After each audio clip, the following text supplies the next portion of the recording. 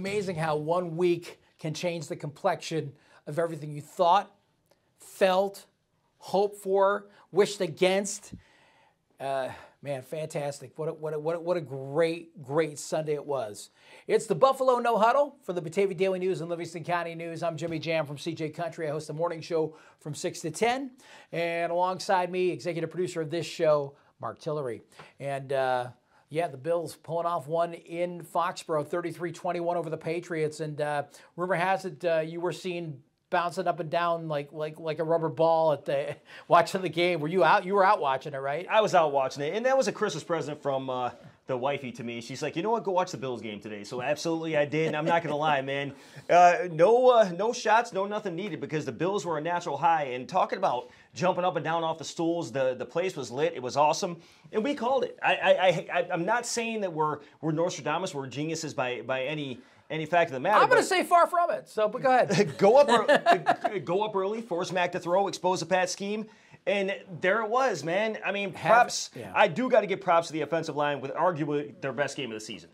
The deal was, and what I had said last week was, if you force Mac to play from behind, it's a problem. So the Bills have to start fast, and they hadn't been starting fast lately.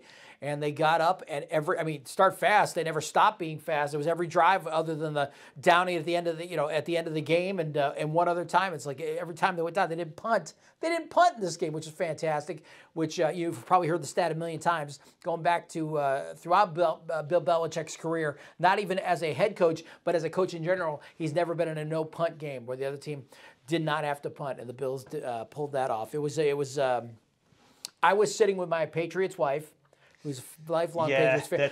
She's a lifelong Patriots fan, but she's really not a jerk about it. My wife's pretty awesome. I married up, as they say. You definitely did. As we would say in football lore, I outkicked the coverage when I got Margot. But parents, father's a big Patriots fan. And he likes to twist the you-know-whats a little bit, but what could he say? What could he say? You were outnumbered, but at least you had Cookie. My dog, yes. When he acts up, we put him. We've got an old Marcel Darius kids jersey that we put him in. Yeah. And he chills out. It's like his thunder blanket. You know what I mean? He chills That's great. out. But no, it was just great to watch. And I'm not never one when we're winning. I gloat or anything. But I'm kind of very objective when I watch the game. I'm not an a-hole to other people. I just don't. It's not how. It's not. But it was fun to watch and satisfying to watch. And I didn't see it coming. I was hoping for the best. You saw my pick last week, 24-14 Buffalo, because I didn't want to think about what the alternative could be. But man, did Buffalo come loaded for bear. And I'm telling you, I think a switch got turned on in the second half of that Tampa Bay game. For the last 10 quarters, they have played like the 2020 Bills. And if they are peaking at the right time right now, oh man. I mean, it's exciting. It's exciting that this could be, It's very exciting. And all the time that Josh Allen had to throw, we're talking 428 total yards and 28 first downs, which helped Allen go 30 for 47, 314, 3 TDs.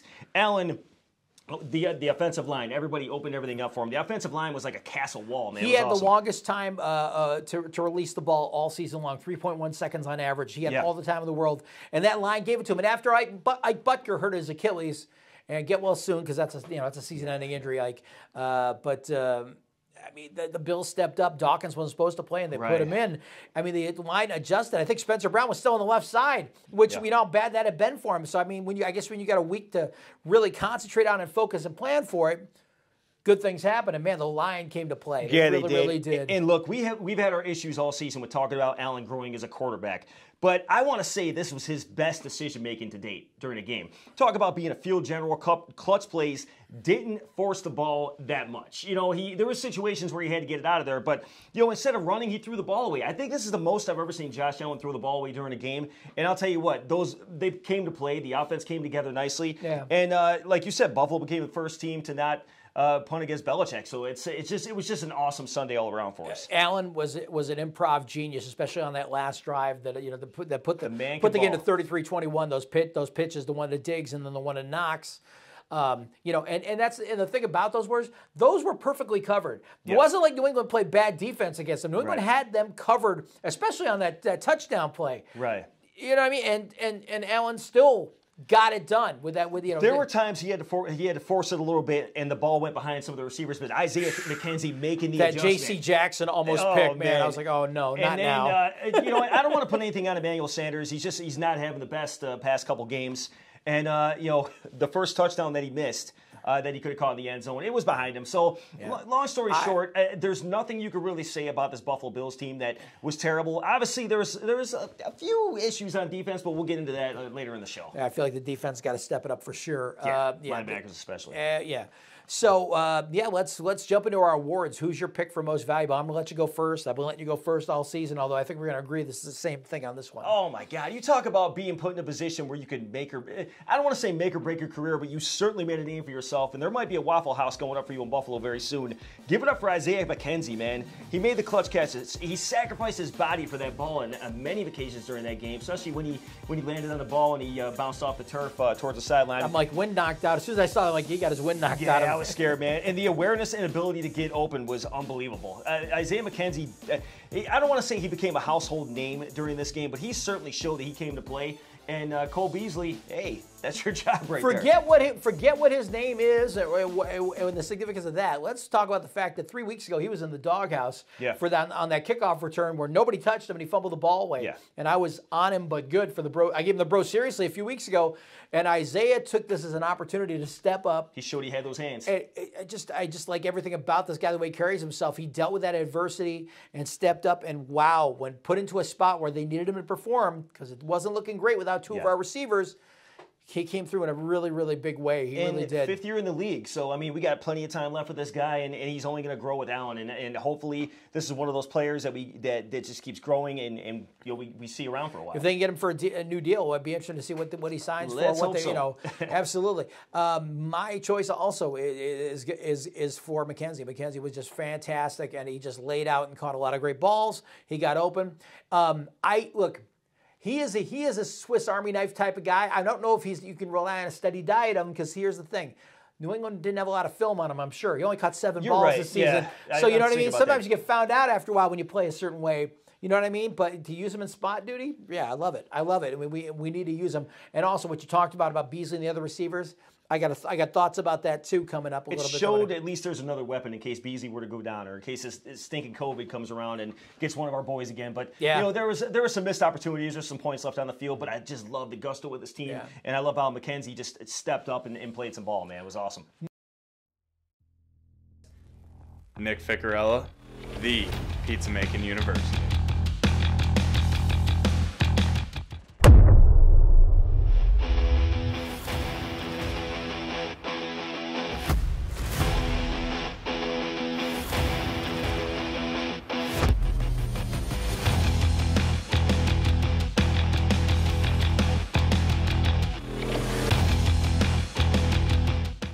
Now, our Better Luck Next Time award. It's a way to say least valuable without being so harsh about it, because, we're always saying better luck next time. It's how we roll.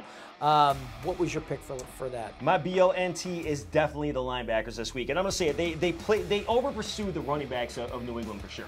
And that allowed big runs. It allowed breakaway runs, which honestly kept New England in the game, because once Mac Jones may have made a few throws here and there, but Buffalo was the stronger team. I feel like New England should have kept running. I think they would have yielded fruit if they stayed with it, to be honest with you. But that's the thing. If they, and that's what I said about it. If the Bills kept scoring, and it got close for a second there, but if the Bills kept scoring, New England was going to have to play catch up. It was going to be tougher, but I feel like they had time and stuff. You know what I mean? Belichick got them almost back to win against the Colts. Yeah, you know what I mean? What I was scared of. That's exactly what I was scared of. It's like he can find ways. He's very patient. I'm screaming, don't let up. Yeah, I'm screaming. Yeah, So the linebackers, I could see that play at the goal line and stuff like that. I feel like Edmonds ended up out of position when he could have grabbed that guy. I don't know. Yeah. I think you know which one I'm talking about. Right at the goal line, they ran in. Mine is for Emmanuel Sanders. You got to catch those touchdowns in the end zone. You got to catch them and stuff. And we're seeing a guy who's slowing down at the end of his career. I hate to see it. It just is what it is. Look, I'm going to be a broken record. We love what he brings to the locker room. He's a likable guy. He brings the right energy and attitude here. He brings veteran leadership and someone who's won before. But right now, spot duty at best for him at this point, because I really feel like he He just, he's having trouble producing. I think he gets tired. But those catches, you got to make those catches. I'm not going to fault Jake Kummerow. That pass was a little bit far and out of reach. If he had laid out and got it, he maybe would have got it. But I don't know. Maybe it's that time to take some of these younger guys with speed like McKenzie and try them out at wide out and see how they do. I mean, if Sanders is missing balls like that, get the speed, get those guys open and see what they can do. Well, look, especially against Atlanta this week. Gabe Davis would have been that guy this week if he had played. We definitely missed him. That's the thing. And did you notice how Allen got used to throwing those high balls? Because he's used to Gabe going up and getting them, so you could tell there was a difference in his throws this weekend too. I think for big games, he gets hyped up. He has that Brett Favre disease. He'll overthrow on a few throws because the adrenaline's going. So I mean that'll happen with Allen for sure. Bro, seriously, this is where we just go. What? It may be something in the game, maybe something outside the game, whatever the case may be. What's yours? Look, man, I was PO'd a little bit because the Pats are notorious for this. And it's nothing against the refs, but Bill Belichick sends his boys out to be headhunters or ankle hunters at this point because you saw them trip up Josh Allen. I know it's a head game and whatnot, but blatantly trip Josh. And then basically Diggs takes a Brock Lesnar. Brock Lesnar would be proud of that German suplex that Diggs took after the whistle. It's just little things like that. The Patriots are a dirty team. And I get football is a physical game, but there's the moves after the whistle that I didn't like New England doing. And I get it, it's football, but I just I wasn't feeling it, man. Players get hurt under Belichick, and Belichick needs to check himself before his team, someone headhunts his team. Mine is our own fans, and it's not anything happened during the game. It happened after the game. Happened that last couple days where people are talking about because McKenzie had this big game. Oh, well, forget Beasley. Just cut him, blah, blah, blah. Look, we need all hands on deck for the playoffs. You need everybody you can because in this league, there are injuries, there's COVID. I mean, look, there were 268 cases of COVID in the NFL all of last season. There's been 400 in the month of December. You need hands on deck, and it's good to have everybody we have. Will he be here after the season, Cole Beasley? I don't know if that's the case so much. We've talked about his foibles, and we've talked about he's a little limited at this point of his career. He can't get separation man-to-man. He's better in his zone defense, but he's definitely become a fan favorite for sure. I don't like how some of the fans turn their back on him over what he does off the field. That's really bothersome because that's most of the reason he's getting jeered this season. It's not that he's a terrible player. It's some people just can't keep politics out of their mouth, and it gets a little much, man. And that's where my problem is with social media. And it continues. Here's the thing: why does it even have to be politics? It shouldn't be. That's what I'm saying. I mean, I can have a discourse with somebody, but why does it have to be based around politics? Because I get it. He cast the first stone talking about vaccination on Twitter and everything else, but the whole point is just let it go. We're here to watch these guys play football, and we're hoping they bring a championship to us. So I don't care what you do off the field, just have some ethics and win. That's it. Right. So there you go. Those are our awards. So now we move on to Buffalo taking on Atlanta. Now, here's the deal. Atlanta's still in the playoff race, but they need a lot of stuff to happen. They need help. They need to win out. They need a lot of things to go their way. So, and their chances are really, really slim, though. In the math and the overall, real slim. Buffalo, we know now. Remember last week I put up that graphic, or had you put up that graphic of all the teams, the things that would help the Bills? Yeah. Now it just comes down to two things: win and win. You win, you're the AFC East champs, and you got a home playoff game. There's a couple things I would like to see. A couple things I'd like to see because there's teams you don't want to face come playoff time. Before we jump into but let me get on this before we jump into breaking down Atlanta a little bit. Right now, let's assume the Bills win out. They're AFC East champions. They're going to get at least one home playoff game. Who's the team you don't want to face? I don't want to face the Titans or Kansas City. I just don't. Kansas City, Buffalo beat once, but they've also just come back around. Talk about resurgence in the team. Kansas City's a tough squad now. The Titans are a squad that just always find a way to play the spoiler two against us. And the Colts, of course. I said pick one. I'm just saying. Now you went through half the playoff bracket. It's going nuts, man. It's going nuts. Just when you think about it. I don't feel as bad about the Chiefs because we beat them in their own park so we can do it. Different time of season, though, Different time of season, but having said that, this team is now peaking at the right time for us. Maybe we weren't at our peak then. I think maybe we might be now. And the Titans I'm less worried about right now because they haven't looked as good. And to tell you the truth, the team that scares me the most is the Colts.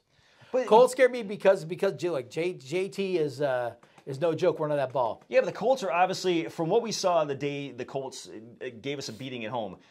Then they played New England 2 weeks ago, And, New England makes almost that comeback against them.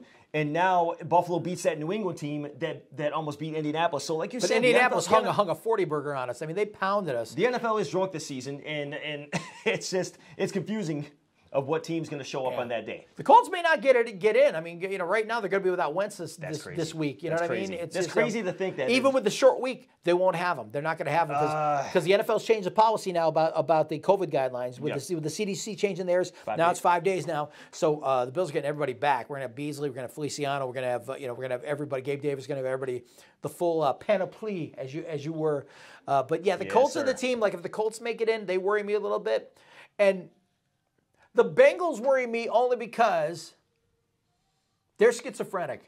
They don't know who they want to be when they grow up. Sometimes they'll put the wood to somebody, and sometimes they just look absolutely foolish. But Burrow put up 525. I like that kid because he doesn't get the pub that some of the other quarterbacks do. The kid's solid, and he's a battler. He might be somebody we face that I'm not going to like that week. But as a quarterback, I like Joe Burrow a lot. It's just if Cincinnati ever gets their legs underneath them, they're going to be dangerous. I've been reading up on the intoxicated NFL, and I'm still trying to figure this scenario out. How is Miami still hanging out in there? Because they're the only team in the NFL history who's gone 1-7 and then won 7 in a row. I mean, oh my God. The funny part is you didn't beat a solid team this past week. You just Miami fans are going nuts saying if they're going to earn a heck of a game, but they also played an injury-ridden team and a team that was just had a lot of players out. They got to earn their way back in though. Because they're going to have to play New England before it's done. They got to play Tennessee before it's done. They got a rough road. Yeah, if they want to. All right, so he's calling it now. Yeah. Dolphins fans, you have no chance. New England's definitely a tough squad. Don't take anything away from them. That running game gets going. The thing is, New England's got to go up early, and they got to keep that running game going to keep the ball out of Mac's hands. And it makes it easier for Mac to throw these balls when the running backs have already had a heck of a game. So with your intel, I know you took some notes on Atlanta this week. I mean, the guy I think of right away, obviously Matt Ryan, a career player there, but not having he's having a decent year, not an amazing year. 94 passer rating. He's got 19 touchdowns, gets 11 interceptions. And Kyle Pitts is a revelation for that team. Like if Ryan goes after the season, he's got 1 year left, but I almost feel like Pittsburgh's waiting in the wings for him. Yeah. If he goes to the Pittsburgh Steelers, look out for the Steelers next year. If he goes my goodness, can they just go away already? But the point being, if he's a replacement for Ben, can you imagine Matt Ryan on a Steelers team with those receivers? They could do some damage. But let's circle back, though. Ryan having an okay year. That Kyle Pitts is fantastic. Cordell Patterson, can we give him some props? That guy, talk about a reclamation to his career. It looked like he was going to fade off into this good night, and he's become this Swiss Army knife. Like I brought it up again, using that term again, but it's true. You want him to run the ball, fine. You want him to be a receiver, fine. You want him to run special teams, he does it all, this guy. Utility. And he's had a great year for them. Huge for them. Utility player. That's the key. You got a player out there that can do everything. I mean, you're definitely he's playing a decoy on that side of the ball for sure. Is he going to run it? Is he going to go catch it? Like either way, Matt Ryan has some weapons, but I just don't see the Falcons being a super powerful team. To take down Buffalo, but we'll talk about that one. Defensively, let's talk about that though. Where is their Achilles heel? I know they give up more yards per Falcons, game than the Bills do. They've struggled with passing this season. They allowing 244 passing yards per game. Atlanta has given up 28 passing touchdowns. So Josh Allen could have a field day against them if he's got all his weapons back, and Atlanta just won't know where to turn. And like I said, same thing with New England. Go up early and get that passing game going. You got Josh Allen who can run the ball, who can throw the ball against a team that can't defend the pass. I feel like this is the time where they need to take advantage. Now that they've got their feet under them and they're scoring early in the game and doing it like they did against New England, got to keep that going. Stay up and get up and just create problems where teams have to force things. Make Matt Ryan look ordinary if you can. I mean, he's still got some gas left in the tank. He's still got gas in the tank, but not with that team. That team just does not allow him to be the guy he can be. But in the history of the NFL or history of just any given day, like any team wants to play spoiler. So Atlanta wants to go out there and ruin Buffalo's homecoming against all these fans because Buffalo gave one hell of a Christmas present to the Bills Mafia for sure. I feel like, here's the thing, some people would say trap game or to them to lose to Atlanta would be the most Billsy thing ever. I don't see it on this Sunday coming up with the weather going to be like it is. Not going to be it's got to be horrendous, but 50% chance of snow. Wintry mix. It may peter out before game time, but 24 degrees for the temperature and stuff. You know what I mean? It's like Atlanta. This is one of those face slapper games. Atlanta's going to get off the bus and it's like, wow. And the thing is, our boys will be out there with no sleeves on or nothing, just taking in the snow and making snow angels and stuff. So you got to love about these players, man. They've adapted to the climate, they've adapted to the culture, and man, let's just get that win on Sunday. To me, Atlanta has played enough. Look, with the Bills lost to Jacksonville, I get it, but the Falcons have played enough funky opponents this season that aren't good and played them played them close, like Detroit, who's getting it together a little bit, and some of these other, but they played some weak teams and looked bad against them. Right. In 7 and 8, that's their lot in life. They're not going to have they get an outside shot to have a winning record and maybe get in the playoffs. But other than that, let's put it this way: we're past the days of too legit to quit. Thank you. Let's go with our predictions. What do you think is going to happen here? Bobby Hebert, wow. Scott Miller. Oh, we could go there. Andre Rison, let's go back there. Steve Bartkowski. I love that I go back team, further than you can. I missed the '90s football. It was fun. MC Hammer on the sidelines. Yes. He was the normal Jackson Mahomes back in the day. But we digress. Let's get to our pick. What do you got for the game? The Bills keep up this momentum in the play calling from last week. The Falcons could be throwing fits in the first half. I honestly think if the Bills go up early, and with the notes I said about 244 passing yards per game, giving up 28 passing touchdowns this season, with the weapons Josh Allen has, I don't see Buffalo losing this game at all. I see them going up early, and I see just a beautiful homecoming in Highmark Stadium. And my prediction, in all honesty, I'm giving a 31-17 victory to Buffalo. Okay. And those points are coming late to Atlanta. Okay, I can see Atlanta maybe getting to 2 touchdowns, but right now I'll take Buffalo 24-14. The only reason I won't give the Bills more points is, we'll see what the weather looks like on Sunday and how that plays into the mix and everything as far as the snow and how cold it is and stuff. It could be, but I'm gonna say 24-14. But who got some key first downs for us this week? It was definitely Moss and Singletary balling out. So again, they didn't put up career numbers, but again, you got all this team working together. If they work together like they did against New England, if they work together like they did against New England, Atlanta doesn't have a shot, especially at home. Like you said, they're getting slapped in the face with the weather alone. Wait till Josh slaps them around a little bit. Choose a school where the arts come alive, where science and technology thrive, to create something extraordinary. No matter which path you choose, GCC gives you the tools to start your next journey. Because when you choose GCC, your time is now.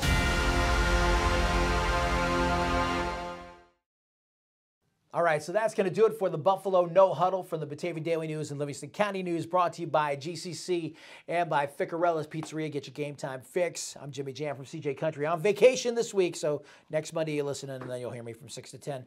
Marc Tillery, executive producer of the show, and the dapper guy. Well, I look like I fell out of the hamper, but I'm comfortable, and that's important when you're on vacation, being comfortable. Last but not least, I want to give a shout-out. Watching me. I would like to give a shout-out to the friends and family of John Madden, NFL legend. I was lucky because I grew up in every phase of Madden. As a coach, I remember him as a coach. Yeah. Super Bowl 11 is the first Super Bowl I ever watched when they beat the Vikings 32-14. So I remember him as that. I remember him as the pitchman. I remember him as the broadcaster. I remember him as the video game guru. And just here's a guy that it's hard to find a bad word about John Madden anywhere from the people that whose lives he came in touch with. And I suggest you watch the All Madden documentary. It's available now. You can get it on Tubi. You can get it on Paramount Plus. You can get it on ESPN Plus. Watch it because it's a fantastic watch, and it's fitting that he got to watch it on Christmas Day before he passed with his family. Wow. So, to the memory of John Madden. Rest in peace, Coach. That is it for Buffalo No-Huddle this week. Enjoy yourselves. Enjoy the rest of your week. Have a happy New Year. We're going to talk to you in 2022. And go Bills. Go Bills.